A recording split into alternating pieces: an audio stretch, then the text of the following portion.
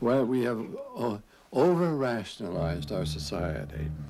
We have pretended there are no mysteries in it. And along with that, the death of mystery goes the death of hope. There is no sense of the future being interesting. It's dull. As if I were a young person, I would also be very much disheartened by the attitude in the West these days, where materialism has destroyed the real freedom. I don't mean now pseudo-freedom. You have plenty of pseudo-freedom, and we have pseudo-freedom here. But the real freedom, which is the freedom of spirit, we have lost this. And with it goes hope. We've also lost hope. And when young people can no longer hope, then what's the purpose of enduring life for the next 60 years? In every lovely line, in every lovely scene, in every piece of beauty, there is a mystery that goes beyond what we can see with our human eyes. And it's very important that we keep the sense of mystery. Otherwise, we cut off the outreach. We cut off the vast extent. We cut off the joy of our human existence.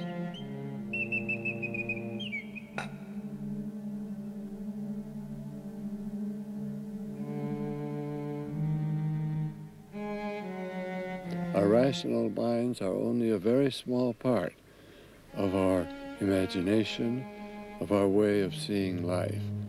And the much larger part, that cannot be measured, is the mystery that reaches beyond the rational explanation. Mystery is the experience in imagination that there's always something beyond where I am. Mystery is when I draw a line on a paper to make a form for a painting. Mystery is in love. Mystery is in a new idea. Mystery is what makes my experience of the stars. Surely I can explain the stars, but this does not relate at all to the joy of the mystery of the light of the moon and the stars. There's the mystery below all that we teach in our mathematical courses, in our scientific courses, in our religious courses, and we should help our children to learn the depth of mystery. The basic human dilemma is that the more truth we know externally, the less certitude we have internally. The more we gain scientifically, the more we lose our own souls. The threat of the nuclear holocaust is not so much that the bombs themselves will go off, but that human beings will become so bored with life, so lacking in inner resources, that they think they may as well die anyway. It's a kind of mass suicide. As a social democratic, I am optimistic.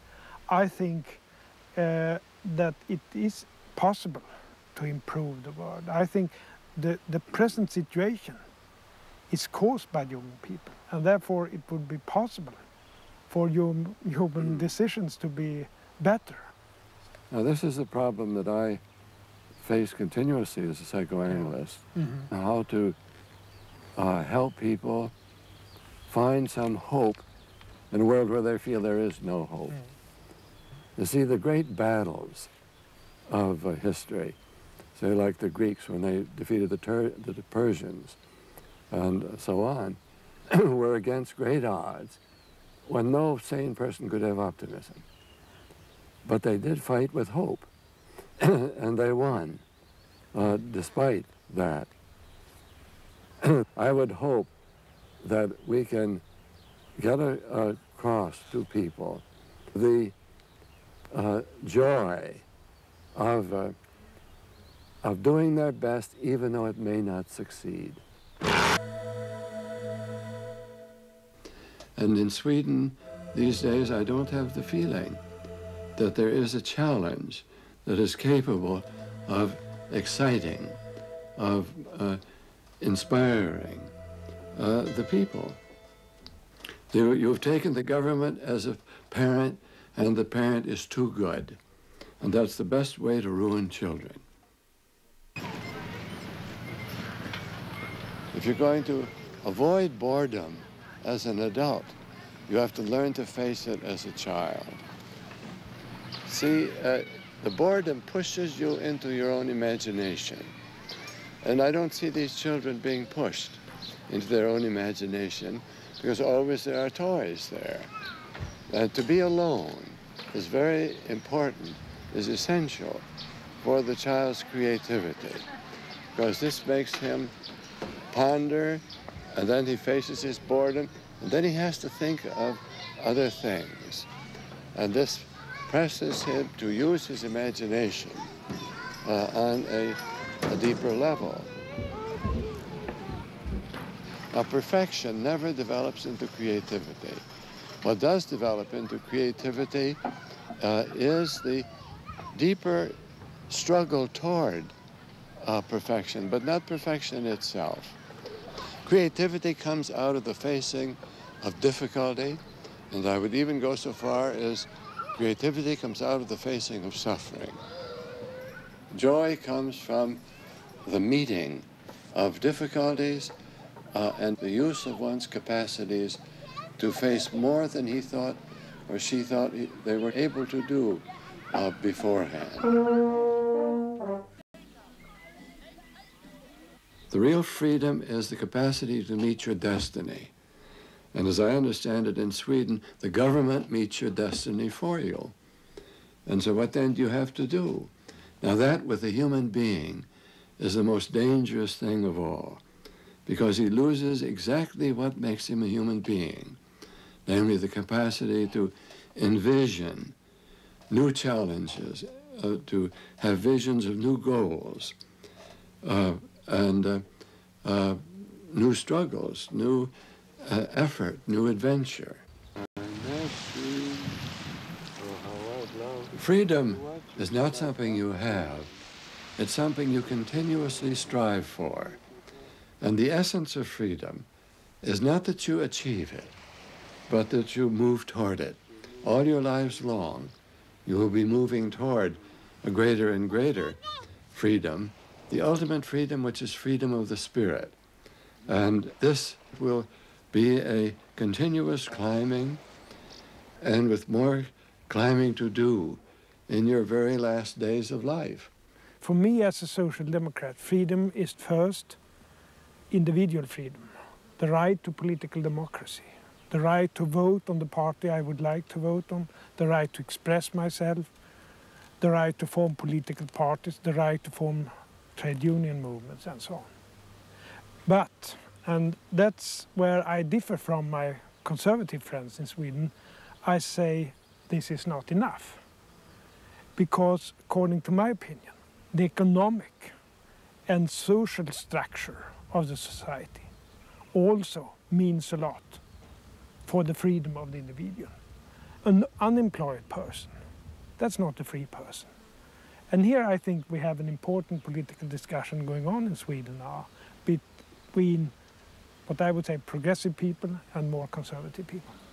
Well, I certainly agree, but I'm a psychoanalyst, and we look at it from different points of view, which is very valuable. But the important thing to me about freedom, psychologically, is that it's not a state of being, it's always a struggle. As I think it was Ibsen that put it, I don't want freedom, I want the struggle for freedom. And when people think they have freedom, then is when it's dangerous, because it generally means that they've settled for some kind of subversive power. Freedom always should remain an ideal in front of you, so that you seek it as a goal rather than something achieved. Even in a small country like Sweden, I think we need a real tough discussion about freedom at least once every 10th year. When Columbus discovered America, he came across mostly on the strength of one man, namely Columbus. But when the solar flights went to the moon, we can't even remember who the people were who walked on the moon. This was a great effort of collectivism. Thousands and thousands of people, hundreds of thousands, were involved in the making of these ships to the moon. Now, we cannot avoid this kind of movement toward collectivism.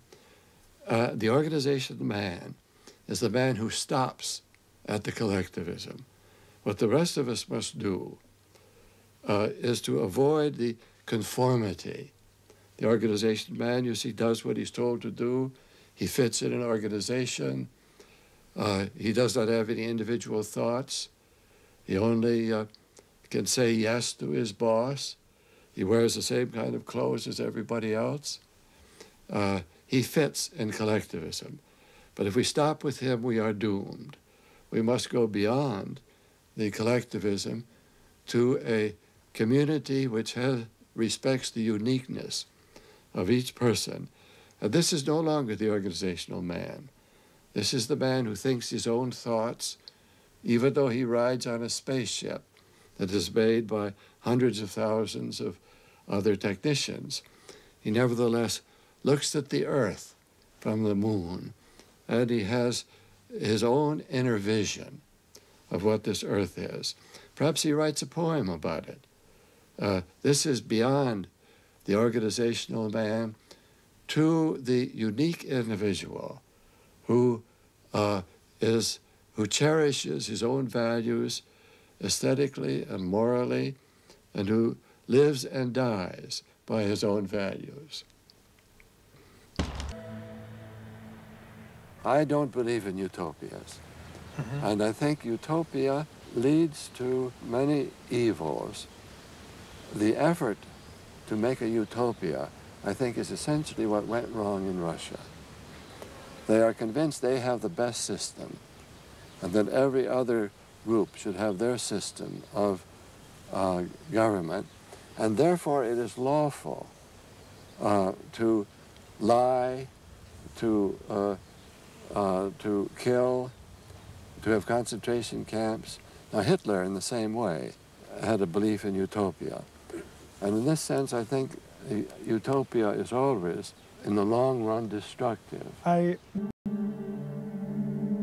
To me now, every blade of grass out here and every wave on the ocean has its own mystery about it. It's not a mystery of what causes the wave. I know it's the wind.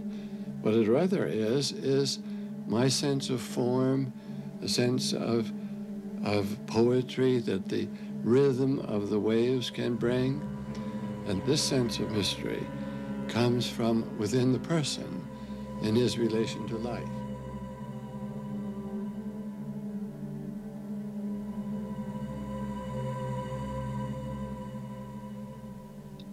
The preservation of the idea of mystery, depending as it does on poetry, on art, on the sense of beauty, this preservation is absolutely essential to the joy one gets out of life and to the, well, if I may say, the resuscitation of the dead soul of our Western civilization.